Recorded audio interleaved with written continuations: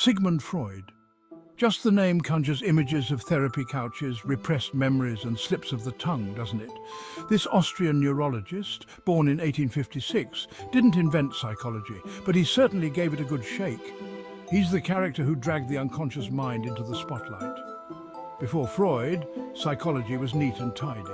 Then Freud bursts in shouting, "What the hell? There's weird stuff in the basement." He suggested our actions are driven by unconscious desires. And he popularized talk therapy.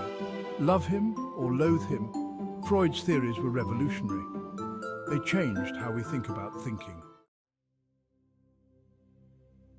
Let's have a gander at some of Freud's most famous theories. First up, the unconscious mind. Beneath our conscious thoughts lies a cauldron of repressed desires, fears and memories. He compared the mind to an iceberg. The conscious mind is the tip you see above water. The massive unseen chunk beneath, that's the unconscious. Next, we see that Freud suggested little boys develop unconscious desires for their mothers and see their fathers as rivals in what he calls the Oedipus theory. And then there's the id, ego and superego. The id is the impulsive, pleasure-seeking part of us. The superego is the strict headmaster, the voice of conscience. And the poor ego, it's stuck in the middle, mediating between the id and the superego. Now, before we get too comfy on the couch, let's address the elephant in the room, or should we say the controversy in the consulting room. Freud's theories have been debated, dissected, and downright debunked over the years. Some critics argue that his ideas lack scientific rigor. Where's the empirical evidence, the controlled experiments? They cry.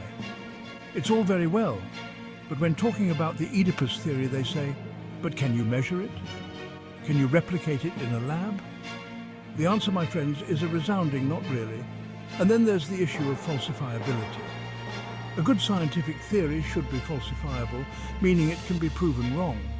But Freud's theories are often so vague and open to interpretation that they're difficult to disprove. It's like trying to nail jelly to a wall, as they say. Let's be honest, shall we?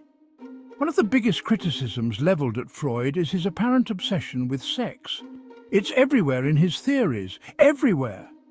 The Oedipus theory, penis envy, psychosexual stages of development, you can't swing a cat in Freudian theory without hitting something vaguely sexual. Now, Freud argued that sexuality is the fundamental driving force in human behavior, and he wasn't entirely wrong. But some critics argue that he overemphasized the role of sex, seeing it lurking behind every curtain and under every bed. And finally, there's the question of free will. Freud's theory of the unconscious suggests that our actions are driven by forces beyond our conscious control. So, are we really masters of our own destiny, or are we just puppets dancing to the tune of our unconscious desires?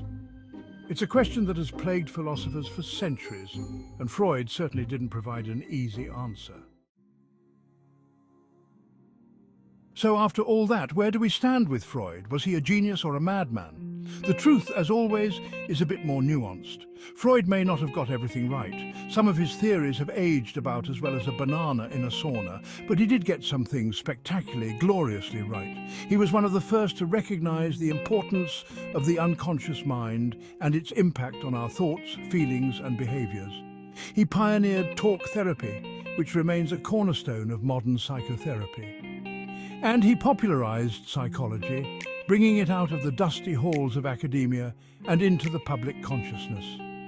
Freud's influence can still be seen today in everything from literature and film to art and advertising. He gave us a new vocabulary for understanding the human psyche. Words like ego, denial and repression are now firmly embedded in our everyday language.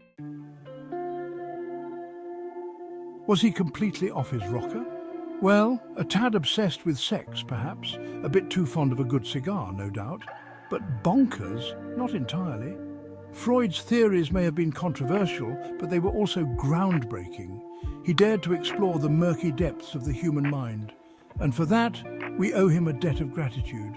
He gave us a new way of thinking about ourselves, a new language for understanding our inner world. And that's something worth talking about, wouldn't you say? And about right now, I am due for a lie down because all this talk of the unconscious has made me rather sleepy. So before I ride off into the sunset, this is Baz, thanking you once again for joining us here on Philosophical Flicks for another episode. I'm too tired to say anything else, so I hope to see you in the next video.